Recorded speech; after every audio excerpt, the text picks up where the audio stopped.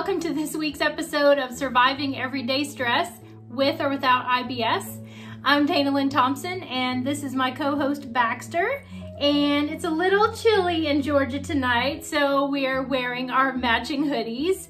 My husband asked me the other day why I don't keep him on for the entire show, but honestly, he will only sit still for the introduction. So he's my co-host in the beginning, and then he switches to his very comfortable couch off to the left, where he resides for the rest of the show.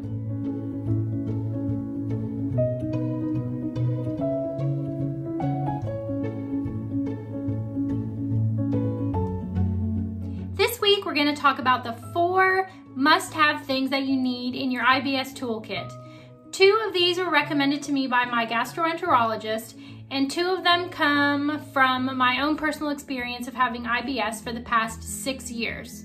When I had my crazy IBS episode back in March of 2020, my gastroenterologist immediately recommended that I start with these 2 things. First, he told me that I needed to start taking a daily probiotic.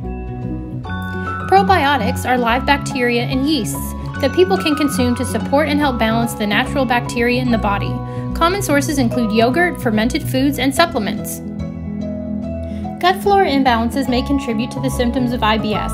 Probiotics help restore balance in a number of ways, including by inhibiting the growth of harmful bacteria, reducing inflammation, and slowing down the digestive system.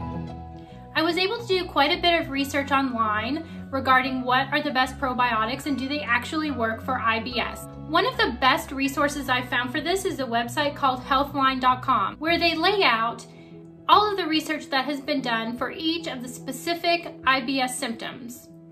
While the research did show some promise, basically they just say that more research needs to be done. The bottom line is with IBS, it's all about experimentation. You need to find out what works best for you. Try something that has worked for somebody else. Stick with it for maybe 4 to 6 weeks. If it works for you, awesome.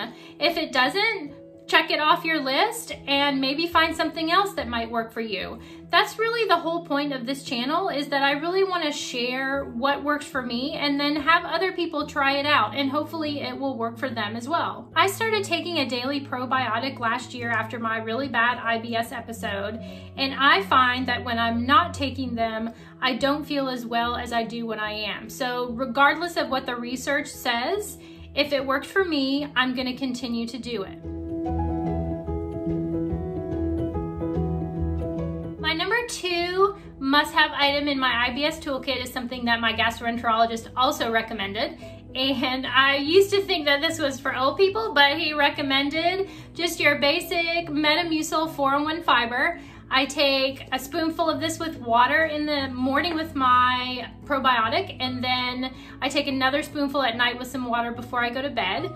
Funny enough, it also comes in these to-go packets, and if you can see here, it says on the go. So I'm not sure if that was pun intended, but I take these with me on vacation or when I have a pet sitting job.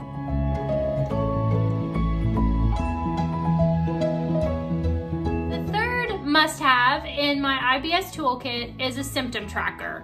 You would not believe how helpful this is when you go to your gastroenterologist, or even if you're just trying to figure out what your IBS triggers are. Just find yourself a really nice notebook, or you could even do it on your phone. I made columns in a notebook, and on the left-hand side, I put down the date. I had the symptoms that I had that day, and the food that I had eaten, as well as any stressful events that had happened during the day. This gave me a way to really track what the triggers were for my IBS, and this was really helpful in finding things that worked for me. The 4th thing in everyone's IBS toolkit that's a must-have for me is support. Whether you find support with family or friends, or whether you find a support group online like the one here, where we can leave comments below and offer ideas, share our experiences, and just help support those who are going through IBS. I think that is so important, especially if your IBS is triggered by stress. It's really wonderful to have a support group, either at home or online, that can really help you to deal with those things. Next week, I'm going to talk about the 2 things that I cut out from my diet that have made the biggest difference in my IBS. Please subscribe to my channel so you'll know when new videos come out. They come out every Tuesday.